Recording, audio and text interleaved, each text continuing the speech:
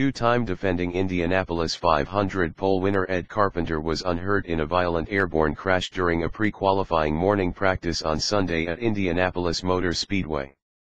Carpenter's number 20 Chevrolet appeared to lose control out of turn 2 and flipped over after striking the outside wall safer barrier.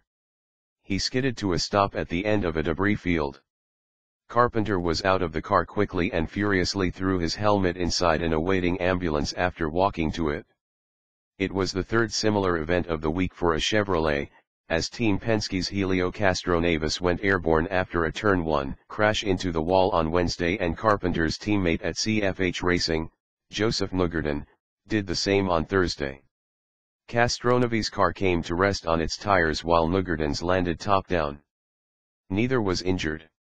This race marks the first use of new aerodynamic body kits designed by Chevrolet and Honda, but series officials and the manufacturers said on Friday there were no obvious design flaws to explain the Chevrolet crashes.